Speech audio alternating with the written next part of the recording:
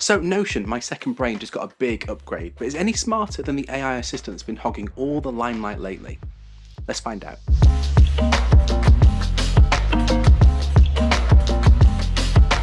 Hi folks, this video is going to be all about the differences I found between ChatGPT and Notion AI, having had the opportunity to use both for a little while now. So I'm going to be putting them both through their paces to see how they fare in improving my workflows and saving me time. Let the battle begin. So let's start with a comparison of pricing. Now, having been in public beta since November and having attracted a lot of attention from the tech world, ChatGPT was one of the fastest services to get to 100 million users in 3 months. Now, OpenAI recently released their pricing models for ChatGPT, or to be specific, ChatGPT Plus, and this will be their subscription model and it'll be offered at a fee of $20 per month. Now, at the time of recording this, ChatGPT Plus subscription is only available to users in the US and the UAE, but it is expected to roll out to other countries really soon.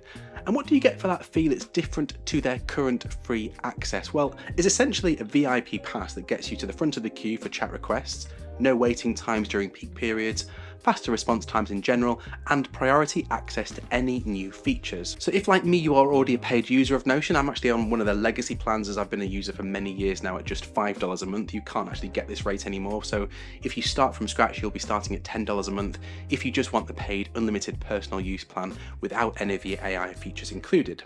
Now, the AI feature is another $10 per month. However, if you're already on a paid plan with Notion, you do get a 20% discount on the AI feature if you choose to add it to your account. So in my case, I can have everything for $13 a month, which is absolutely fine for me. And in fact, I've often thought Notion was a bit of a steal, even at $10 a month, as it's pretty much the main feature of my second brain, and I trust it to run so many aspects of my life. So in summary, if you haven't got the need for all of Notion's wider features, potentially you could be just using Notion's AI for half the price of ChatGPT Plus. Not bad. Subjectively, I'm going to be looking for ChatGPT to perform twice as well as Notion to justify this in some of our comparisons. Let's see how we get on. So I thought we could put these systems through their paces with a few use cases that I would typically use a tool like this for. So first of all, content repurposing. And as a content creator, I often have to repurpose stuff that I've written and find a different way to summarize or present the same information for different platforms. So for example, I might write a video script to use for one of my YouTube videos and then need to write a slightly different version of that to add to my personal blog, and then another which might go into my monthly newsletter. So I'm often having to spend time copywriting in order to repurpose content, and I've got to admit, this is not a big skill of mine. So let's see how these two apps get on making my life a bit easier. So here's my script in Notion for a video I made last year about creative burnout. So let's see how both of these get on summarizing this as a blog article. So with Notion AI, this isn't bad. It's focused mainly on the Notion page, which is in a script format. So it's understood that this is a video, which is kind of clever, but not what I really wanted. So let's try adding in more detail. Okay, more of the same. It's still pretty good content though, and if I ask it to write me a blog on this topic instead, this is what we're gonna get. And this is much more of what I was looking for. Really nice. How about ChatGPT then? So to get ChatGPT to do this, I first need to copy and paste all of this text from my video script over into the chat window. I'll try that first. And as we can see, I don't even need to ask for a summary this time. I've just been given a summary from ChatGPT, and again, this has recognized that this is a video script and it's commenting on it as if it was watching the video. Pretty clever. If I do the same and ask it to write me a blog post on creative burnout, I actually get another impressive bit of writing with an intro, a middle, and a conclusion. It reads really well and it's got a really nice natural style to it. Now, it wouldn't be too hard for me to make a few tweaks to either of these in order to make it sound exactly like the sort of thing I might write. So I'd probably call this one a bit of a draw so far. Both systems aren't quite at the level I would like to write me a blog on the exact text I provided, but it didn't take long to get what I needed. So on to comparisons. Now, a lot of my videos have tended towards comparisons of features or prices between two or more products, and I found myself wondering how each of these AI systems might fare in terms of comparing the features of two physical products. So in Notion AI, we can ask it to create a table comparison. So let's go with Apple versus Google phones. So I think this is pretty cool. I was deliberately pretty unspecific here about which iPhone I wanted to comparing with the Google Pixel, and we can see that Notion AI has actually given me a range to work with that covers multiple models and options. And in this table format, it's super easy for me to construct a video around if I ever wanted to make a video on this particular topic. So let's now take a look at ChatGPT's response, and wow, we can see here we've got a much more comprehensive response, and again, no problem creating something in a tabulated format. I also like that with ChatGPT, this has given us a little caveat summary at the end rather than just the information I requested. So that's over and above for me, and so I'm going to give this round to ChatGPT. So these results got me thinking, and I thought I'd take this a stage further and see what they thought of each other.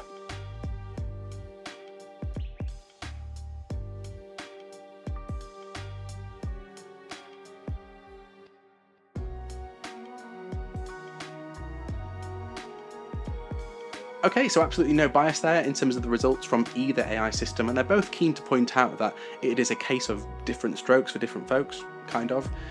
This really surprised me, as I'd assume there would be at least some level of bias baked in, but it seems to me like these are both pretty objective answers. Still, for me, this one goes to ChatGPT for me for the added rigour and going beyond what I'd even asked. So finally, explanations. Now, because I'm a bit of a geek about a lot of things, really, sometimes I have a tendency to go diving into a topic without fully explaining what it is I'm talking about. So I thought I'd ask both bots to explain a couple of psychological concepts to me. One that's well established, in this case Gestalt psychology, and another which is more contemporary, such as a type of cognitive bias, in this case the pseudo-certainty effect. So Notion's response to the Gestalt question was actually quite basic, but to be fair, I did ask for a simple answer.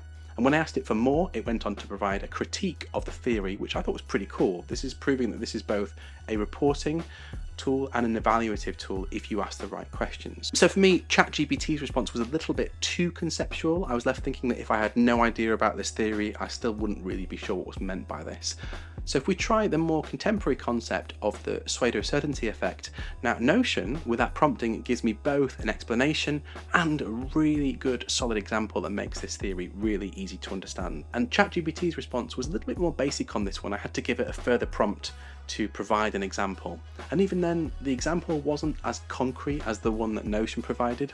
So I'm going to give this one to Notion too. In terms of my workflows and the sort of thing I would use these systems for, Notion's is out in the lead for me. And that's not to say that ChatGPT isn't undeniably impressive and natural, and I'm forever being surprised by the kind of content it can churn out. So those are some of my initial impressions and comparisons, and well, I'm going to have to hand it to Notion AI, not because it's necessarily the smartest in terms of all potential responses, but it genuinely seems designed to save me time. Plus, I'm already working here in Notion most of the time, so having this AI assistant here in the app reduces any friction that might otherwise be found by having to switch browsers and copy text between apps. Folks, as always, if you've got any thoughts about either of these services or questions about what I've shown in this video, just let me know in the comments below.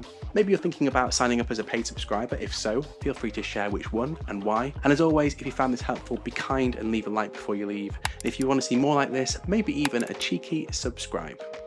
I'll see you next time.